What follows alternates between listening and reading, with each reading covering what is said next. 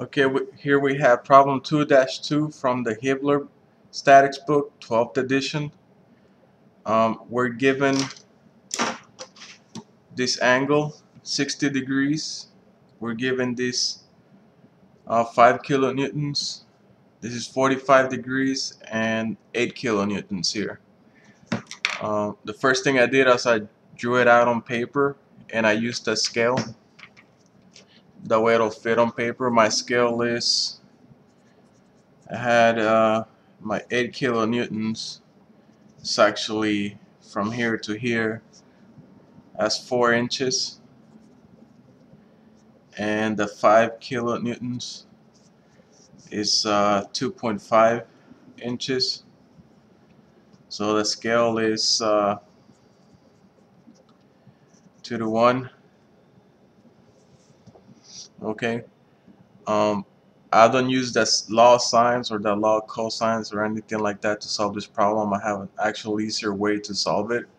If you draw the problem to scale using your ruler, compass, and your protractor, so all of these are to scale, and this is actually 60 degrees. This is actually 45 degrees. So once you have everything drawn to scale, all you have to do is take your protractor to find FR, and I'll show you how to do that real quick. So the first thing you do is you place it right here in the center, then you adjust it, adjust your protractor to the tip of that 5 kilonewtons right there. Okay, then what you want to do is you want to take that protractor, take that tip to the tip of the 8 kilonewtons right here where it ends right here, and just draw part of a circle here. And you'll see in a moment why I'm doing this. And you do the exact same thing for the 8 kilonewtons. Place it in the center like this, and then you have to adjust it to where it meets the tip of the 8 kilonewtons, which is about right there. You want to be as precise as possible. Okay, I'm going with that. Then you take this to the tip of the 5 kilonewtons and you draw part of the circle. And as you can see, these two parts of the circles, they meet here, right here. So what you do is you take your ruler, draw a line from the origin all the way to that point there.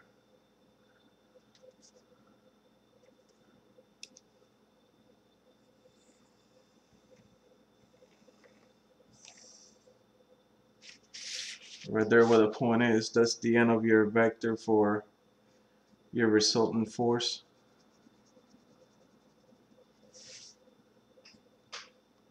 And the next step is to measure this vector.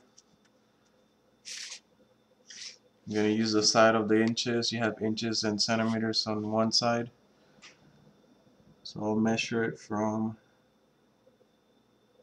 here to here. That's 1, 2, 3, 4, 5. 5 1/4. So FR is 5.25 inches. So if you follow your scale, FR is equal to 10.5 kilonewtons. That easy. You don't have to use sine, cosine, square root of this, square root of that. It's just simply using these three different tools. I didn't even use a calculator. For the angle, you need this right here, your compass. So you set it to your origin here, and you align this with the axis,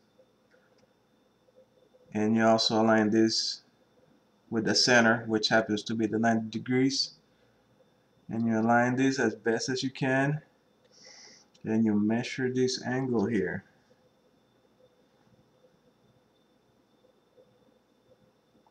So we can count here from here to here. Here's a 10, 11, 12, 13, 14, 15, 16, 17, about 17 and a half, 17.5 degrees, and FR is 10.5 kilonewtons.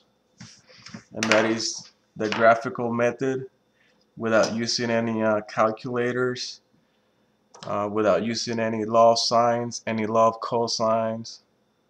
Just simply draw to scale and measure.